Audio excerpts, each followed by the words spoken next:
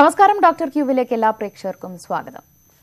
കഴിഞ്ഞ കുറച്ചു വർഷങ്ങളായി നമ്മുടെ ജീവിതശൈലി രോഗങ്ങളിൽ ഡയബറ്റിക്സും അതുപോലെ തന്നെ ബിപിയും പോലെ കൂടുതലായി കണ്ടുവരുന്ന ഒരു രോഗമായി മാറിയിരിക്കുകയാണ് വൃക്ക രോഗങ്ങൾ. പലപ്പോഴും വൃക്കകളുടെ പ്രവർത്തനം പൂർണ്ണമായി നിലയ്ക്കുമ്പോൾ ഡയാലിസിസ് ആണ് പലപ്പോഴും അതിനുള്ള ഒരു പോംവഴിയായി നമ്മൾ ഉപയോഗിക്കാറുള്ളത്. ഇന്ന് പ്രേക്ഷകർക്ക് ഡയാലിസിസിനെ കുറിച്ചുള്ള സംശയങ്ങൾക്ക് മറുപടി പറയാനായി തിരുവനന്തപുരം SUT ഹോസ്പിറ്റലിലെ നെഫ്രോളജിസ്റ്റ് ഡോക്ടർ ശ്രീജേഷ് ഒപ്പം ചേരുകയാണ്. ഡോക്ടർ സ്വാഗതം ഡോക്ടർ ക്യൂവിലേക്ക്. നമസ്കാരം ഡോക്ടർ. ഈ വൃക്കകളുടെ പ്രവർത്തനം പൂർണ്ണമായും നിലയ്ക്കുമ്പോൾ പലപ്പോഴും വ്യാപകമായി ഡയാലിസിസ് ഉപയോഗിച്ചു വരുന്നുണ്ട്. അത് വൃക്ക രോഗങ്ങൾക്കുള്ള ഒരു ചികിത്സാ രീതിയാണോ ഡോക്ടർ, അതോ എന്താണ് ശരിക്കും ഡയാലിസിസ് കൊണ്ട് ഉദ്ദേശിക്കുന്നത്?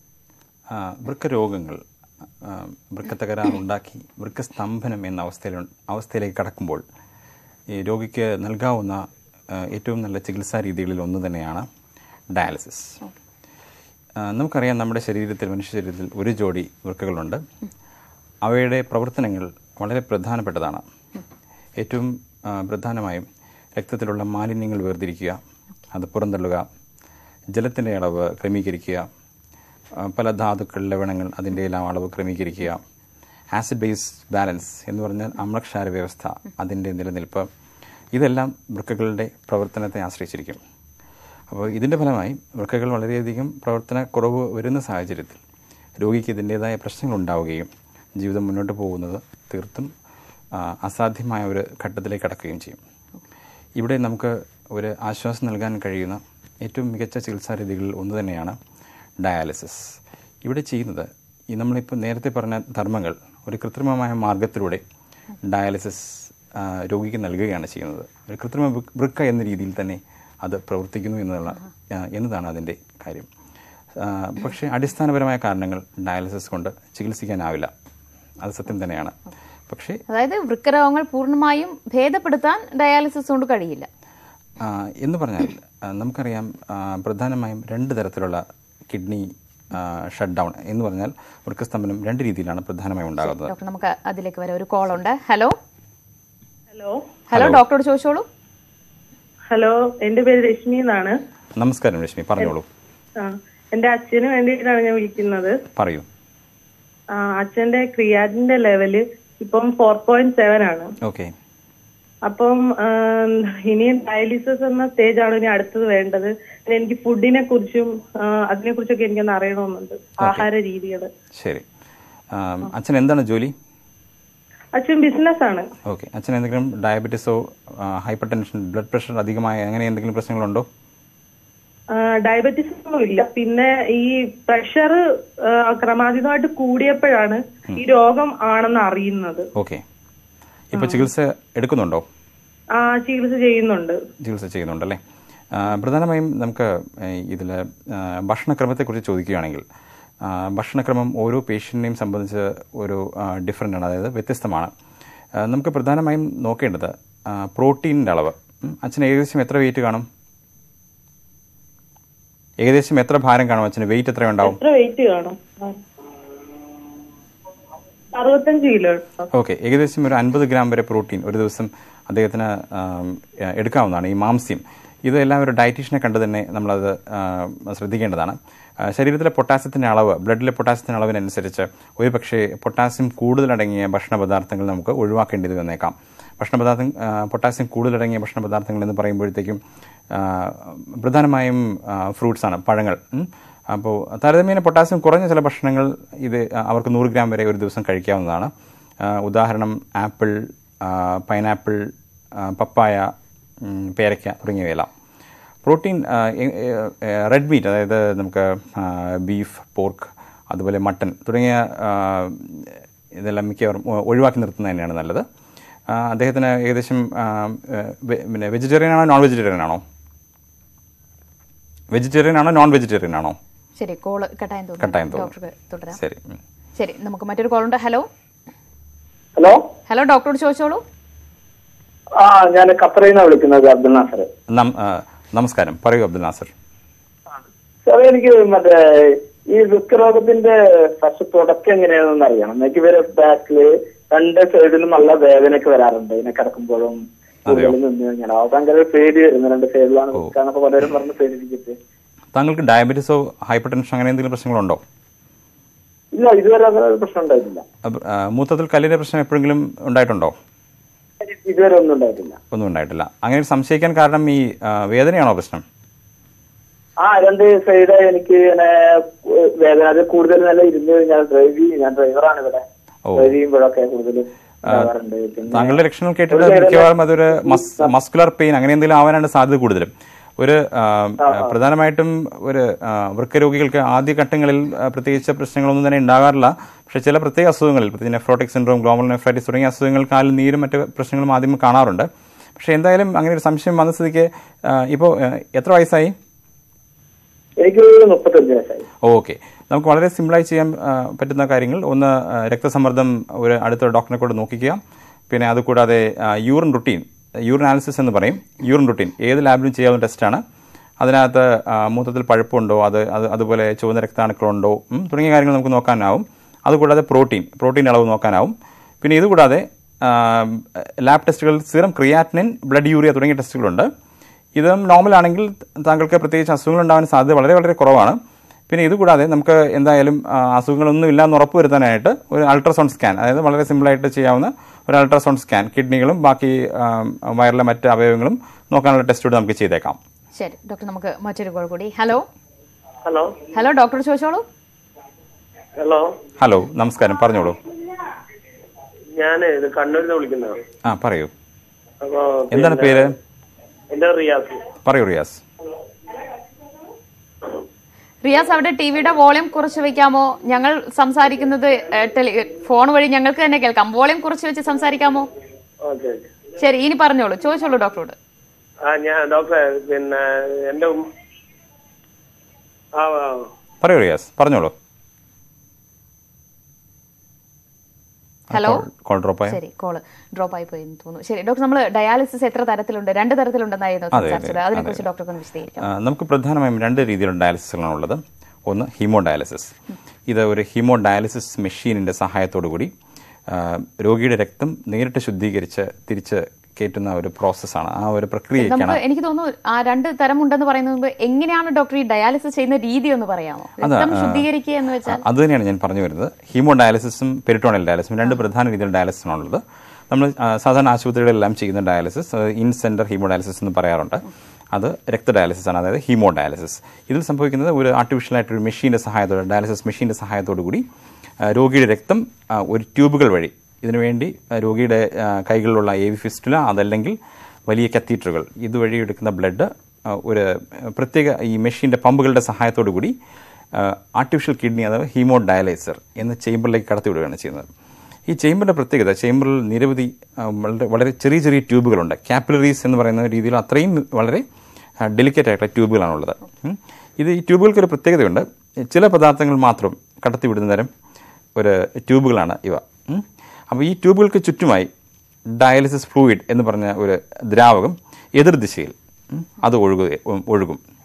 നമുക്കറിയാം, ഒരു രോഗി പ്രത്യേകിച്ചും കിഡ്നി ഫെയിലിയറെല്ലാം ഉള്ള ഒരാൾക്ക് അയാളുടെ രക്തത്തിൽ കൂടുതലായി പൊട്ടാസ്യം, ആസിഡ് തുടങ്ങിയവയെല്ലാം അധികമായിരിക്കും. അതുപോലെ യൂറിയ തുടങ്ങിയ മാലിന്യങ്ങൾ അധികമായിരിക്കും. പക്ഷെ നമ്മൾ കൊടുക്കുന്ന ഡയാലിസിസ് ഫ്ലൂയിഡിൽ ഇതെല്ലാം വളരെ കുറവാണ്. ഇല്ല എന്ന് തന്നെ പറയാം. പൊട്ടാസ്യത്തിൻ്റെ അളവുകൾ വളരെ കുറവായിരിക്കും. അതുകൂടാതെ ഈ ഡയാലിസിസ് ഫ്ലൂയിഡിൽ കൂടുതലായി ആൽക്കലി ഉണ്ടാവും. അപ്പോൾ ഇത് തമ്മിൽ ഒരു മിശ്രണം നടക്കുകയാണ് ചെയ്യുന്നത്. അപ്പോൾ കൂടുതലായി രക്തത്തിലുള്ള അധികമായുള്ള പൊട്ടാസ്യം, അധികമായുള്ള ആസിഡ് അതെല്ലാം ഈ ഡയാലിസിസ് ഫ്ലൂയിഡിലേക്ക് കടക്കുകയാണ് ചെയ്യുക. അതുപോലെ തന്നെ യൂറിയ മറ്റും ഈ ഡയാലിസിസ് ഫ്ലൂയിഡിലേക്ക് കടക്കും. ഇങ്ങനെ വരുന്ന ഇതിനെ നമ്മൾ എഫ്ലുവൻ്റ് എന്നാണ് പറയുന്നത്. അത് ഡയാലിസിസ് മെഷീൻ അത് പുറന്തള്ളും. കൂടാതെ നമുക്കറിയാം, പലപ്പോഴും കിഡ്നി ഫെയിലിയർ ഉള്ള പേഷ്യൻസിന് അവരുടെ യൂറിൻ, അതായത് മൂത്രത്തിനുള്ള വളരെ കുറവായിരിക്കാം. അപ്പോൾ ഒരു ദിവസം കുടിക്കുന്ന വെള്ളമെല്ലാം ശരീരത്തിൽ അത് ആവുകയും പിന്നെ അതിനെ തുടർന്ന് ശ്വാസമുട്ടൽ, പൾമണറി എഡീമ തുടങ്ങിയ സിറ്റുവേഷൻസ് ഉണ്ടാവുകയും ചെയ്യും. ശ്വാസമുട്ടൽ ഉണ്ടാകാം. അപ്പോൾ നമുക്ക് ഇതിൻ്റെ കൂട്ടത്തിൽ തന്നെ ജലം, അധികമായുള്ള ജലം അതും പുറന്തള്ളേണ്ട ആവശ്യമുണ്ട്. പക്ഷേ കൃത്യമായി നമുക്ക് അത് എത്രയും സെറ്റ് ചെയ്ത് മെഷീൻ കൊടുത്തു കഴിഞ്ഞാൽ, അതായത് നമുക്ക് 2 ലിറ്ററാണ് പുറന്തള്ളേണ്ടെങ്കിൽ 2 ലിറ്റർ നമുക്ക് സെറ്റ് ചെയ്യാം. അങ്ങനെ ഒരു 4 മണിക്കൂർ നീണ്ടു നിൽക്കുന്ന പ്രോസസ്സിലൂടെ അദ്ദേഹത്തിൻ്റെ എക്സസ് ഉള്ള വെള്ളവും അതെല്ലാം പുറന്തള്ളാൻ വേണ്ടി സാധിക്കും. സാധാരണ രീതിയിൽ ആഴ്ചയിൽ 3 തവണയാണ് ഡയാലിസിസ് ചെയ്യാറ്. ഓരോ സെഷനും ഏകദേശം 4 മണിക്കൂർ നീണ്ടു നിൽക്കും. നമുക്കറിയാം, കിഡ്നി 24 മണിക്കൂറും 365 ദിവസം വർക്ക് ചെയ്യും. ഡയാലിസിസ് 12 മണിക്കൂറേ നടക്കുന്നുള്ളൂ. പക്ഷേ ഏകദേശം എനിക്ക് തോന്നുന്നു നമുക്കൊരു 30 മുതൽ 40% വരെ ഒരു കുറവ് വരുത്താൻ വേണ്ടി സാധിക്കും. ഡയാലിസിന് ഒരു കോൾ ഉണ്ട്. ഹലോ ഹലോ, നമസ്കാരം മേഡം. ഹലോ, നമസ്കാരം. പറയൂ. എന്റെ പേര് അബ്ദുറഹ്മാൻ. പറയൂ അബ്ദുറഹ്മാൻ. സാർ, ഇത് എന്ത് ലക്ഷണം എന്ത്? അല്ല, ഞാൻ എനിക്ക് മറ്റേ ഹാർട്ട് ബ്ലോക്ക് ഉണ്ടായിരുന്നു. അതുകൊണ്ട് തടി കൂടുതൽ എന്തെങ്കിലും ലക്ഷണമാണ്? അതിനെന്തുകൊണ്ടാ ഡയാലിസിന്റെ? എങ്ങനെ മനസ്സിലായില്ല? അല്ല, മറ്റേ വൃക്കരോഗത്തിന് എന്തെങ്കിലും ലക്ഷണം ഉണ്ടാകും കാണാൻ എന്താ പറയാൻ പറ്റും മുമ്പിൽ? ഓക്കെ, വൃക്കരോഗത്തിന്റെ ലക്ഷണം എന്താണെന്ന് താങ്കൾക്ക് അറിയേണ്ടത് അല്ലേ? അതെ അതെ അതെ. ഓക്കെ, താങ്കൾക്ക് ഡയബറ്റീസ് അങ്ങനെ എന്തെങ്കിലും അസുഖങ്ങളുണ്ടോ?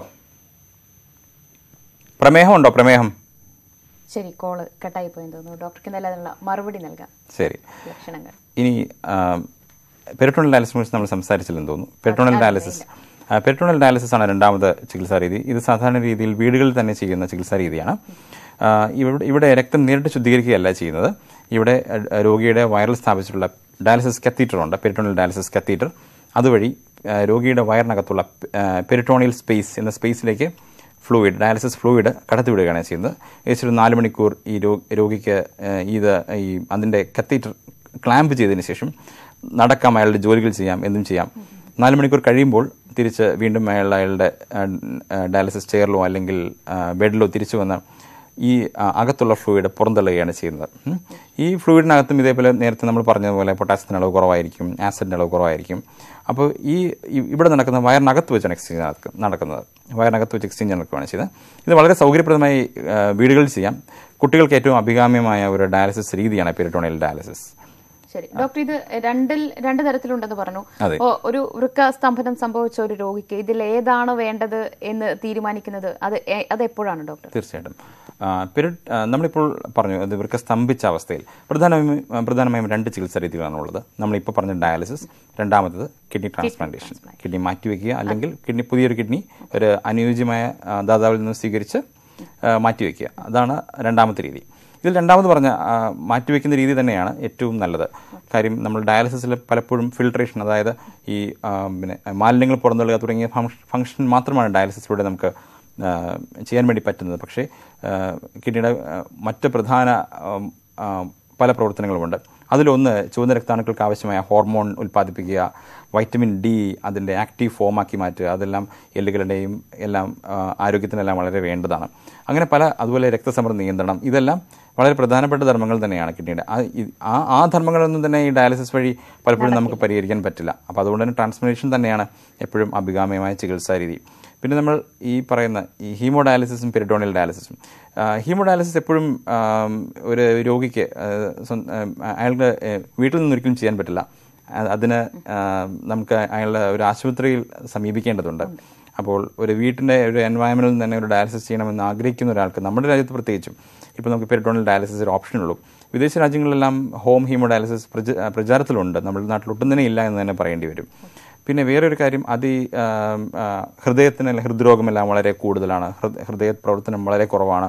അങ്ങനെയുള്ള ആളുകൾക്ക് നമ്മൾ സാധാരണ രീതിയിൽ പെരിറ്റോണിയൽ ഡയാലിസിസ് ആണ് കൂടുതലും അഭികാമ്യമായി കാണാറുള്ളത്.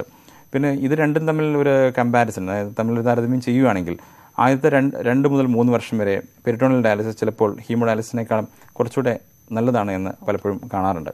പക്ഷേ ഒരു 2-3 വർഷങ്ങൾ കഴിയുമ്പോഴത്തേക്കും ഹീമോഡയാലിസിസ് ചെയ്യുന്ന ആളുകൾക്കാണ് കൂടുതൽ നല്ല രീതിയിൽ മുന്നോട്ട് പോകാൻ വേണ്ടി പറ്റുന്നത്.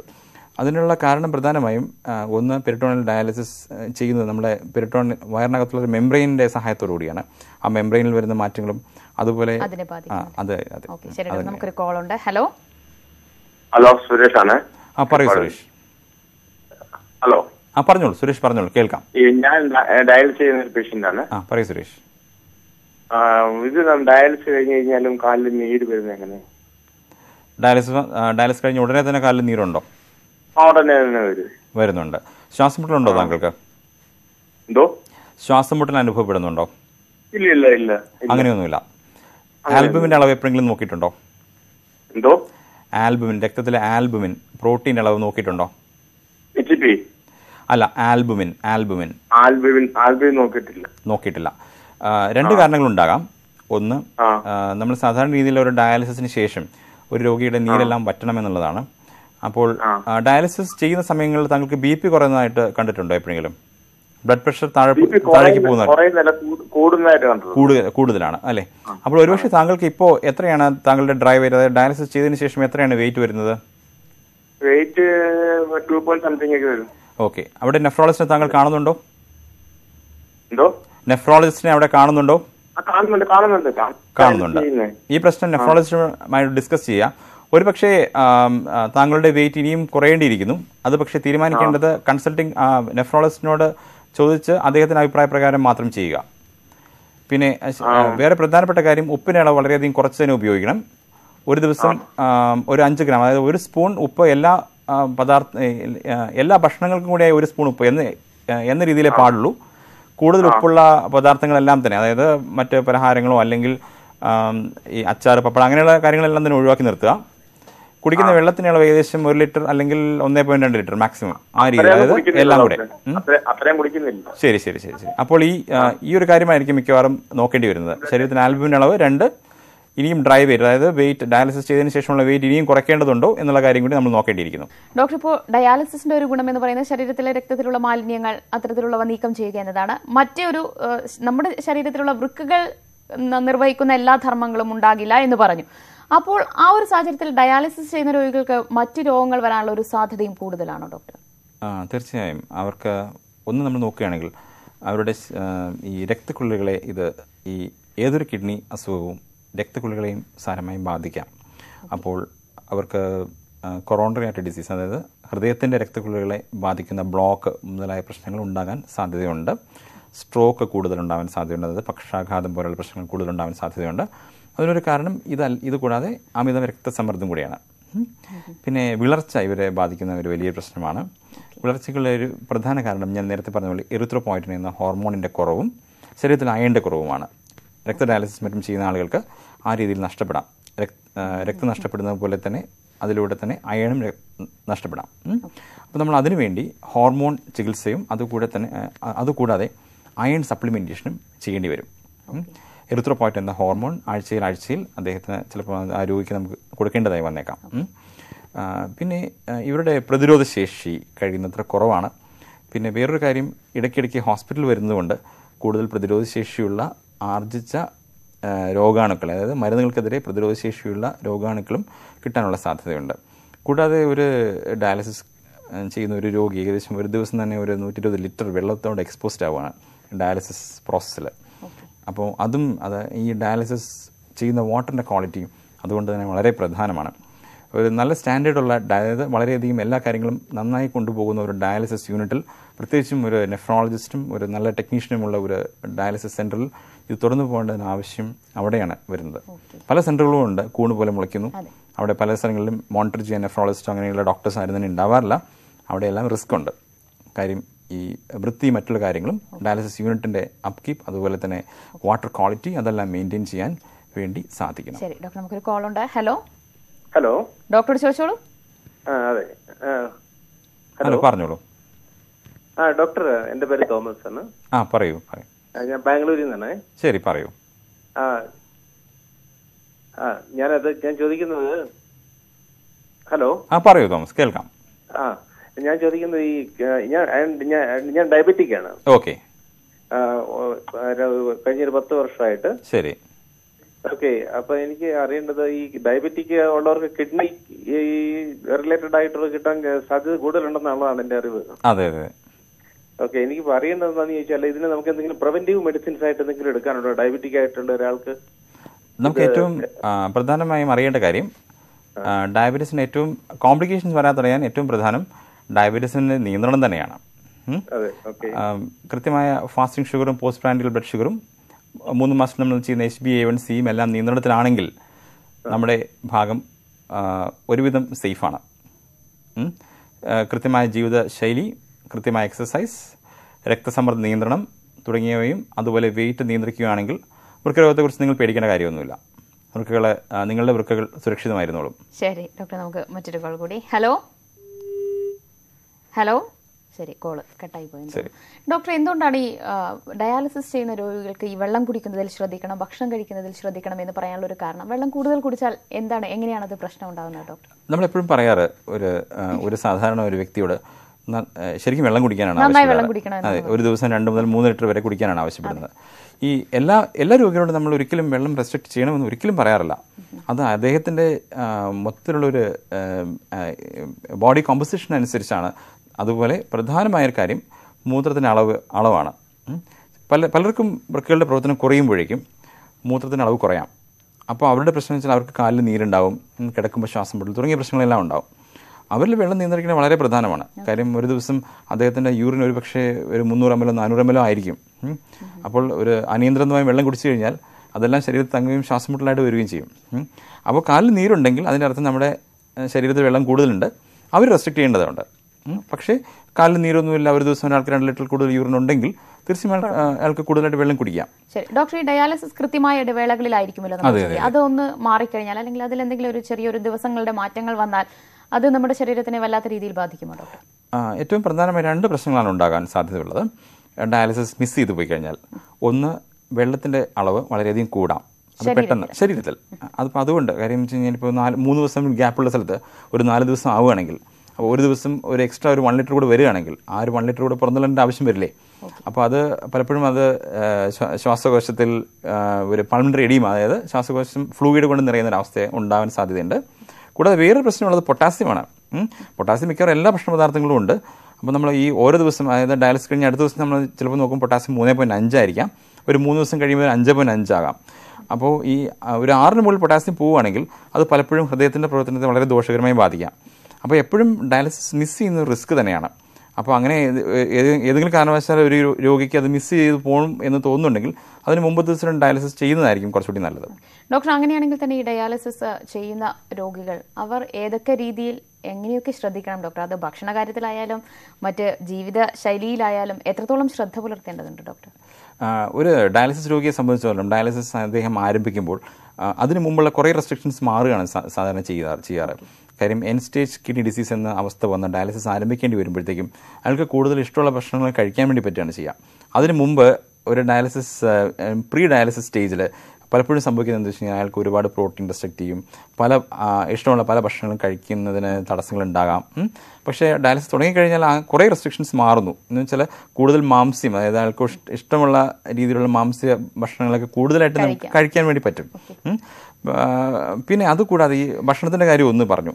പിന്നെ എപ്പോഴും അവരോട് ശ്രദ്ധിക്കാൻ പറയാറുള്ള കാര്യങ്ങൾ, ഒന്ന് പൊട്ടാസ്യം കൂടുതലുള്ള ഭക്ഷണങ്ങൾ ഒഴിവാക്കാൻ വേണ്ടി ആവശ്യപ്പെടാറുണ്ട്, പ്രത്യേകിച്ചും പൊട്ടാസ്യം കൂടാൻ ടെൻഡൻസി ഉള്ള ആളുകളിൽ.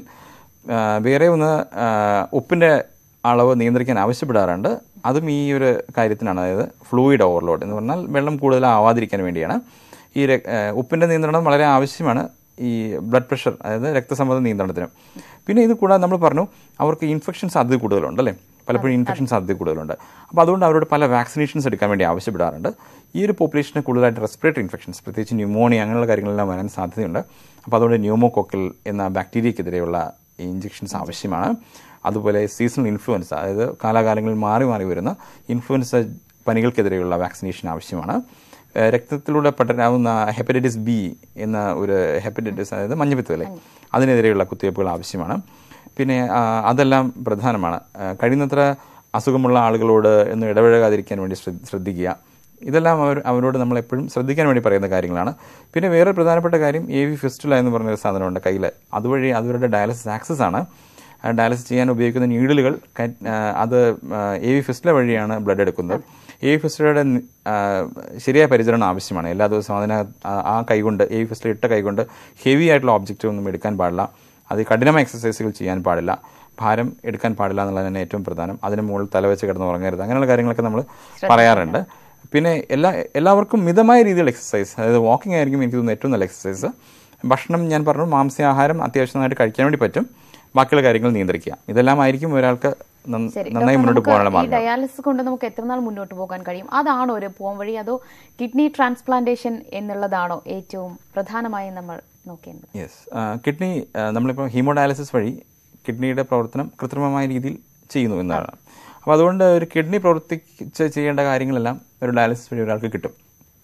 ഒരു 3/4 ഭാഗവും കിട്ടുമെന്ന് നമുക്ക് വിചാരിക്കാം. അപ്പോൾ അതുകൊണ്ട് പലപ്പോഴും അവരുടെ മരണകാരം ആവുന്നത് കിഡ്നി ഫെയിലിയർ അല്ല. കിഡ്നി ഫെയിലിയർ കൊണ്ട് അയാൾക്ക് പ്രശ്നങ്ങളുണ്ടാകുന്ന ഡയാലിസിസ് ചെയ്യാതിരിക്കുമ്പോഴും ആവശ്യത്തിന് ഡോക്ടർ നിർദ്ദേശപ്രകാരം ഡയാലിസിസ് സ്കിപ്പ് ചെയ്യും, അതിന് വിരുദ്ധമായി സ്കിപ്പ് ചെയ്യുമ്പോഴൊക്കെയാണ് ആൾക്ക് പ്രശ്നങ്ങൾ ഉണ്ടാവാൻ സാധ്യതയുള്ളത്. പക്ഷേ അതേസമയം അദ്ദേഹത്തിന് കൂടുതൽ എഫക്റ്റ് ചെയ്യുന്ന കാര്യങ്ങൾ അദ്ദേഹത്തിൻ്റെ രക്തക്കുഴലുകളുടെ പ്രശ്നമായിരിക്കാം, അതുപോലെ വരുന്ന ഇൻഫെക്ഷൻസ് ആയിരിക്കാം, അങ്ങനെയുള്ള കാര്യങ്ങളൊക്കെ ആയിരിക്കാം. അപ്പോൾ ഇത് ഹൃദ്രോഗ വിദഗ്ധനെ കാണിച്ച് അതിൻ്റെ ചികിത്സകൾ ആവശ്യമാണെങ്കിൽ അവർ ചെയ്യേണ്ടതായിട്ടുണ്ട്.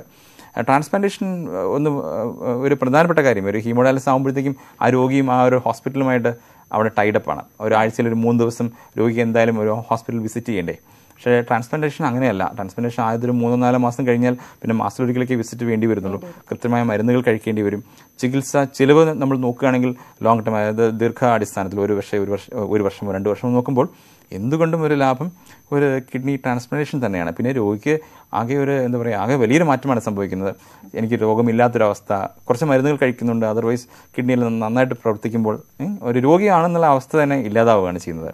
അപ്പോൾ ഹീമോഡയാലിസിസിലെ പ്രധാനമായിട്ട് നമ്മൾ നോക്കുന്നത്, ഇപ്പോൾ നമുക്കറിയാം 15-17 വർഷമായിട്ടൊക്കെ ഡയാലിസിസ് ചെയ്യുന്ന ആൾക്കാരുണ്ട്. അപ്പോൾ ഡയാലിസിസ് ഒന്നും അവസാനമല്ല, ഡയാലിസിസ് ജീവിതത്തിന് തുടർച്ച തന്നെയാണ്. ഈ 2 ഡയാലിസിസിൽ ഏതാണ് ഏറ്റവും കൂടുതൽ പ്രിഫറബിൾ ആയിട്ട് പറയുന്നത്? കുട്ടികളിൽ പൊതുവേ പെരിറ്റോണൽ ഡയാലിസിസ് ആണ് നമ്മൾ പ്രിഫർ ചെയ്യുന്നത്. എല്ലാം പേഷ്യൻ്റ് പ്രിഫറൻസ് ആണ്. ഇപ്പോൾ പേഷ്യൻ്റ് ഒരു വീട്ടിൽ നിന്ന് തന്നെ ഡയാലിസിസ് ചെയ്യാൻ ആഗ്രഹം ഉണ്ടെന്നുണ്ടെങ്കിൽ, അയാൾക്ക് അതിന് കെയർ ഗിവേഴ്സും ആൾക്കാരും ഉണ്ടെന്നുണ്ടെങ്കിൽ പെരിറ്റോണൽ ഡയാലിസിസ് തന്നെ അയാൾ അയാൾക്ക് വേണമെങ്കിൽ ചൂസ് ചെയ്യാം. കാര്യം വീടുകളിൽ അയാൾക്ക് ഡയാലിസിസ് ചെയ്യാം, ഓഫീസിൽ പോകുമ്പോൾ ഒരാളുടെ സൗകര്യാർത്ഥമായിട്ട് നമുക്ക് തീർച്ചയായിട്ടും രോഗിയുടെ സൗകര്യാർത്ഥം തന്നെയാണ് അത് ഡിസൈഡ് ചെയ്യേണ്ടത്. രോഗിക്ക് പക്ഷെ അങ്ങനെയുള്ള ഒരു കോൺഫിഡൻസ് ഇല്ല, ഒരു ഹോസ്പിറ്റലിൽ തന്നെ പോയി ഡയാലിസിസ് ചെയ്യണം, അങ്ങനെയുണ്ടെങ്കിൽ പിന്നെ ഹീമോഡയാലിസിസ് ആണെന്നുള്ളത്. ഏറ്റവും പ്രധാനം പേഷ്യന്റിന്റെ ഫാക്ടേഴ്സ് തന്നെയാണ്, തീർച്ചയായിട്ടും പേഷ്യന്റിന്റെ സൗകര്യം തന്നെയാണ്. നമ്മുടെ സമയം കഴിയാണ് ഡോക്ടർ. വളരെയധികം നന്ദി ഞങ്ങളുടെ അതിഥിയായി എത്തിയതിന്. ഇന്നത്തെ ഡോക്ടർ ക്യൂ ഇവിടെ പൂർണ്ണമാവുകയാണ്. വീണ്ടും കാണാം. നമസ്കാരം.